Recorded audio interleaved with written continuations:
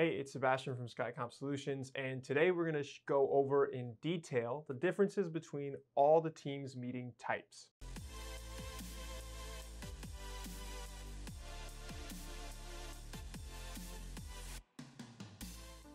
So Teams has recently come out with 3 different types of meetings within the Teams platform: the live events feature, the webinar feature, and a regular Teams meeting that we're all used to.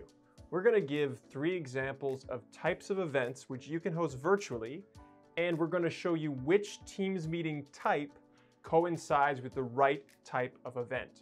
Let's get started with the fireside chat type of live event. This one we did at SkyComp recently.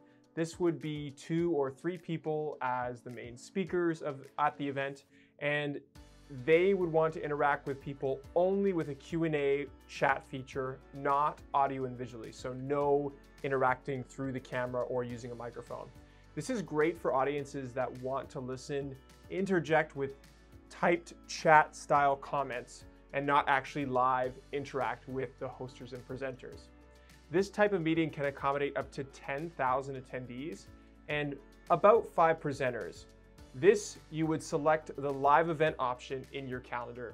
The next example is a webinar style event. This is where you have an audience and attendees that want to interact with the hosts and presenters live via video and audio.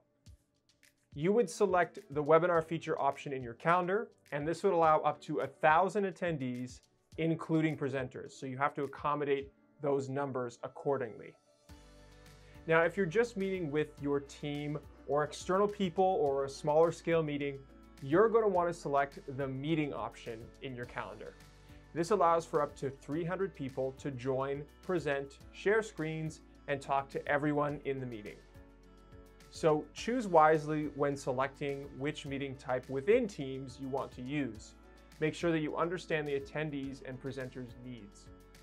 When using the live event feature and using the virtual event platform, you're going to want to find an virtual event specialist or a production specialist to help switch your sources and your camera angles. This would just help you get through that process. And if you're looking for a video on help, you can go to the link in description and find that video where SkyComp goes over how to use the live events feature. I hope this is helpful. If you want more help with Microsoft Teams, we have a full playlist. You can watch that over here. And if you want to watch other videos about Microsoft Teams or other technology, you can click over here. Thank you for watching, and we'll see you next time.